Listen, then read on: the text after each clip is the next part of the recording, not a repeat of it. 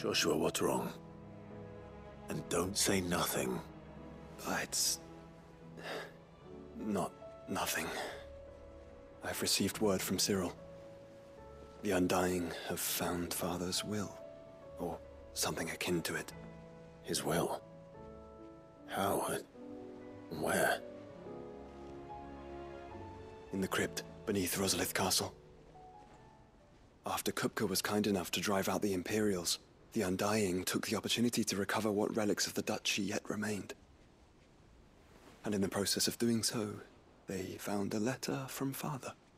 I'm surprised anything survived down there. Cyril asked that I join him in Tabor at my convenience. I have been meaning to go, but... would you join me? Of course. I want to know what's in that letter as much as you do. Very well. I am ready to leave when you are.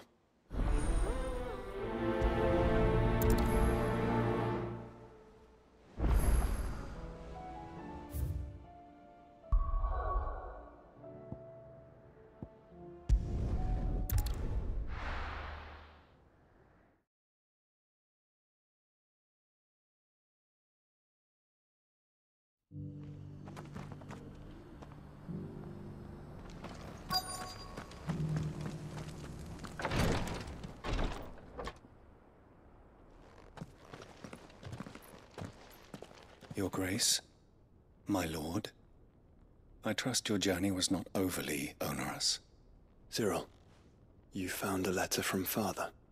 Yes, I have it here.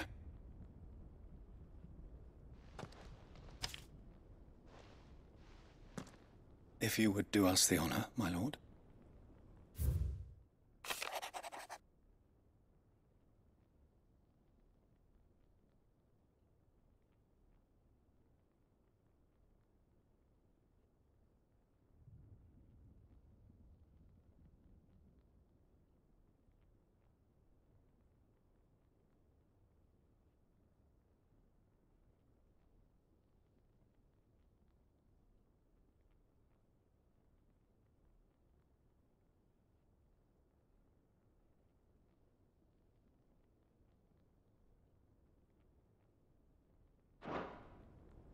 An inheritance. It would seem the late Archduke penned this missive shortly before his passing. The day before we left for Phoenix Gate. What are these plans he spoke of? His plans for the Duchy, Your Grace. Your father entrusted them to my predecessor, the former bearer of the Burning Quill, who entrusted them in turn to me. The complete emancipation of bearers is their stated aim. But your father's dream did not end there. His Grace also spoke of building hospices to care for those stricken by the curse, and the founding of a new university to further the development of non-magical technologies. With the blight spreading ever more widely across the twins, Archduke Elwyn saw this as the only means of securing Rosaria's survival. He wished to see men and bearers treated as equals. To see centuries of common wisdom overturned. Small wonder he did not think it achievable within his lifetime. But he thought it achievable nonetheless. Had he not, he would never have written this message. Nor would he have entrusted his vision to his most faithful aides. Those who would have stood with you, shielded you from the machinations of the less benevolent personages at court. It's a pity only they are still with us. 'Tis true that those most loyal to your father were the first to suffer the Duchess's wrath. But one at least remains, and she has come bearing gifts. What do you mean? Mayhap it is better that she explain, my lord. After all, the duties entrusted to me by my predecessor extended only to recovering His Grace's will and arranging a meeting with the one who might execute it, or a part of it at least. And where is this woman? She awaits you in the archive, Your Grace. Thank you, Cyril. Shall we then?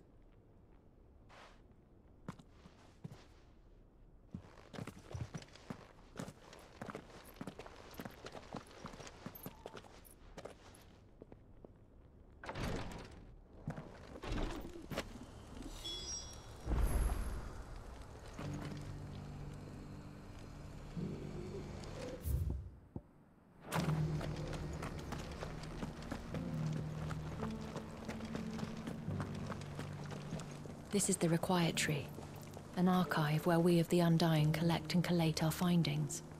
Fragments of Ultima's true nature surely lie buried within these pages. We have only to unearth them.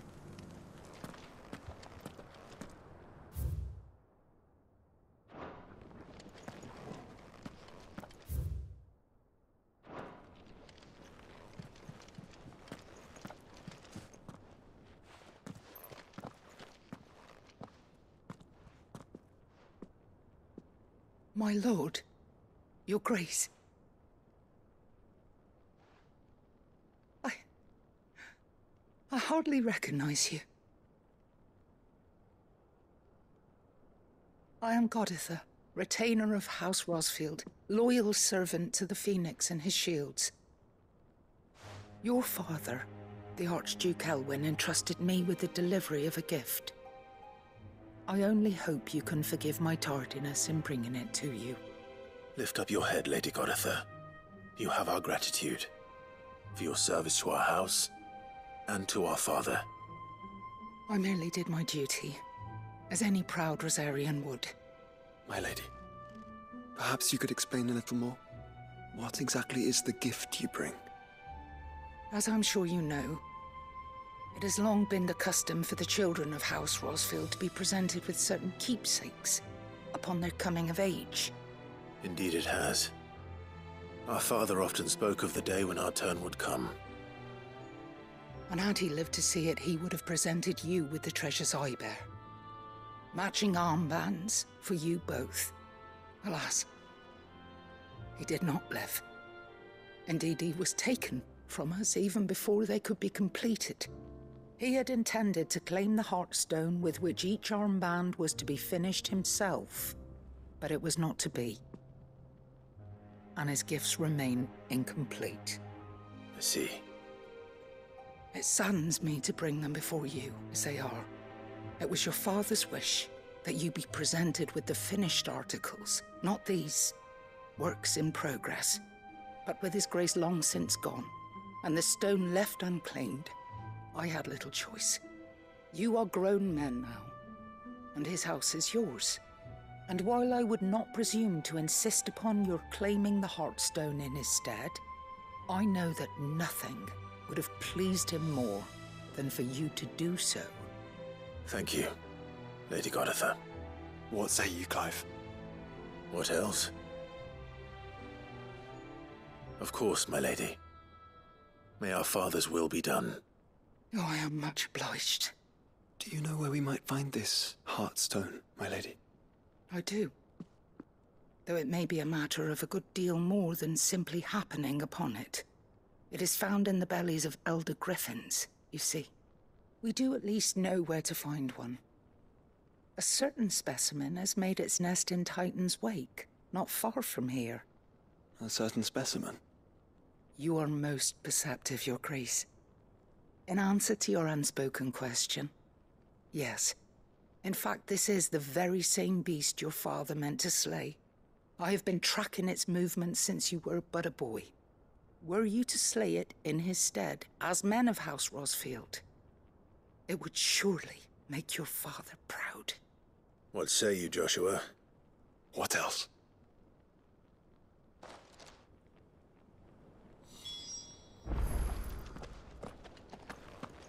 Titan's Wake is to the south of here.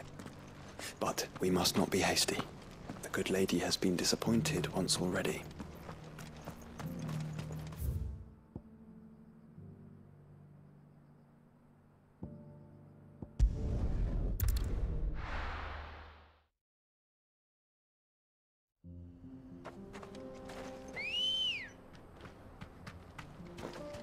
Ready, go?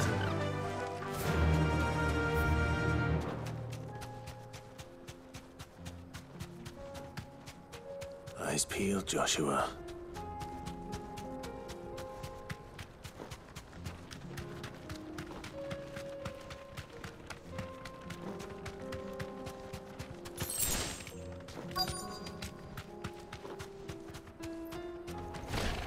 There it is. For House Rosfield.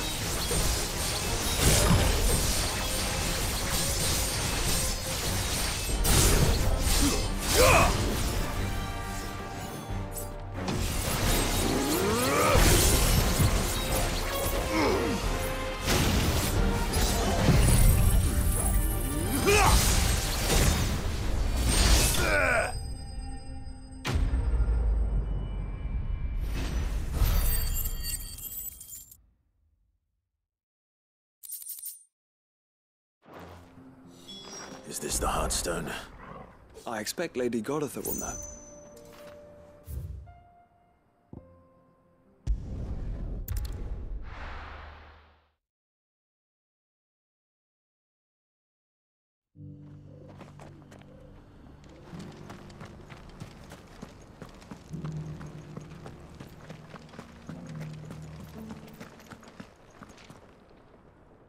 Oh, thank the Founder you were safe. The Griffin is slain then? And the Heartstone claimed.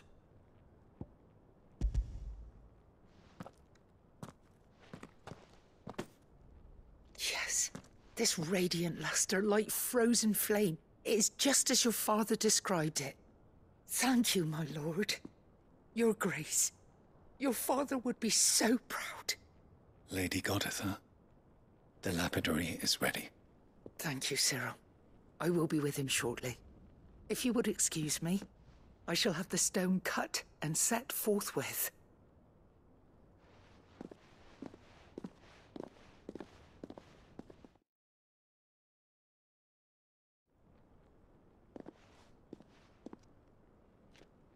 The armbands are complete. Pray, take them. They are yours, after all. Heartstone is harder and more enduring than garnet, or even ruby. It symbolizes unwavering will and devotion. And the graven vines encircling the stone represent the unbreakable bonds between you. It's a message. Father knew we had enemies both inside and outside the duchy. Enemies who would thwart his vision.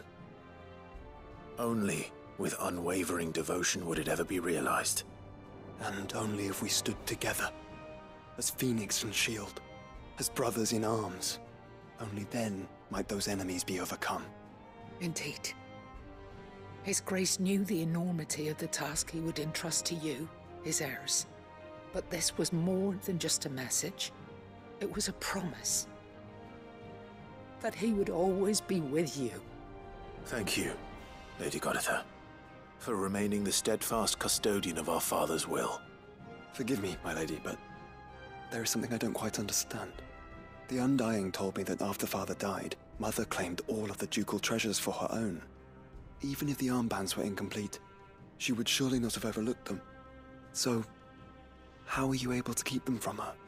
Because I was the keeper of the vault.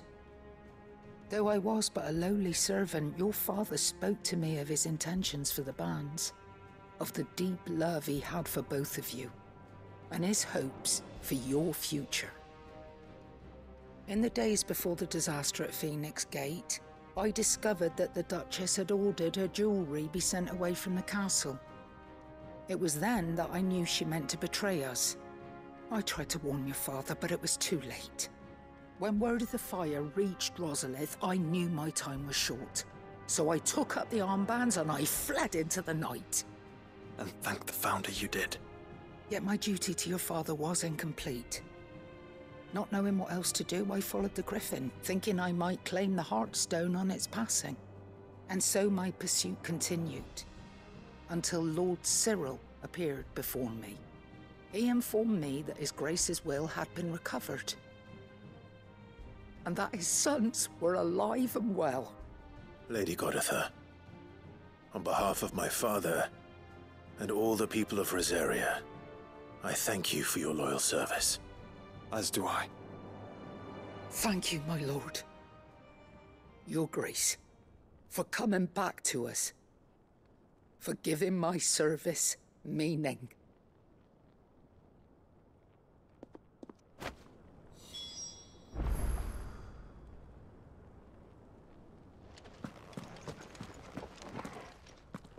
The bands suit you well. It must be gratifying to finally receive the inheritance that was denied you for so long. It is. And we thank you for the part you played, Cyril. If you would permit me to play my part a little longer, might I suggest that you make your way to your father's memorial atop Hawk's Cry Cliff. Let him see that you have received his blessing, and that his vision lives on in you. I suppose it would be churlish not to. What do you say, Clive? Shall we pay Father a visit? I think we should. I was hoping to be able to offer him my thanks before we left for Origin. Your father's helm is enshrined there. It has been since the day we recovered it from Phoenix Gate. I prithee claim it, for it too is a part of your inheritance, and I do not doubt that your father would prefer it in your hands than perched upon some lonely rock. Thank you, Cyril.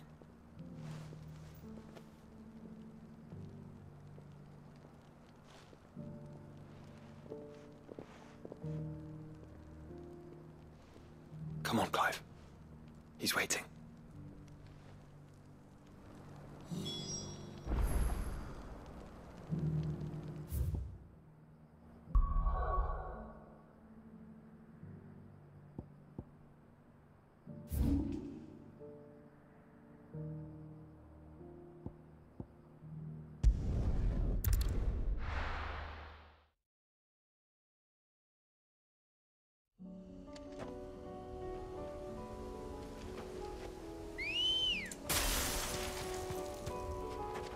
Come on.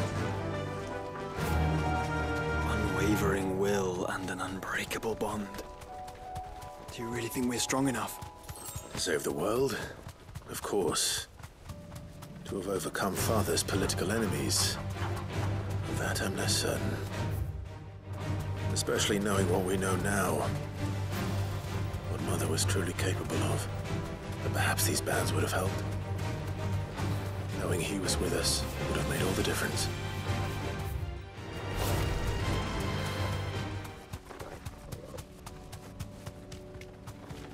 It's just back there.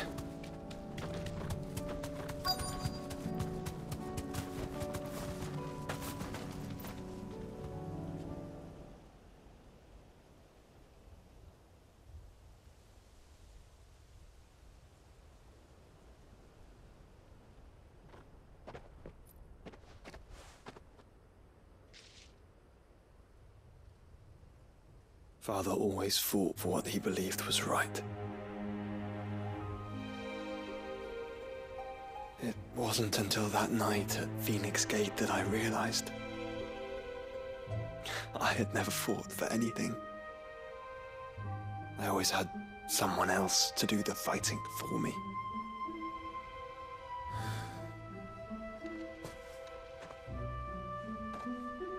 No matter how fate conspired against him, he never lost heart, never looked back, never stopped fighting. To me, he was the greatest of men. And I've been trying to live up to his ideals ever since.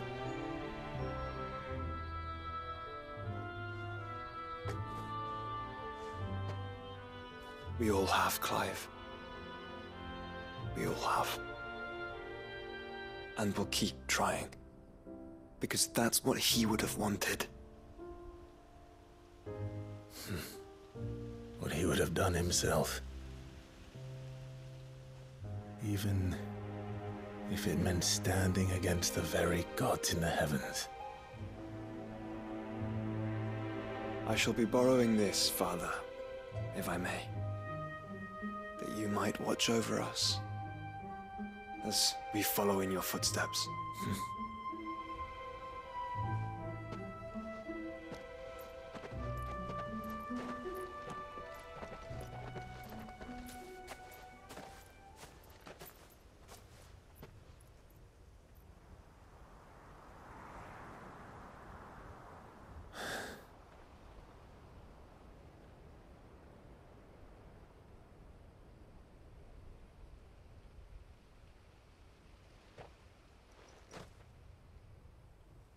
We won't lay you down.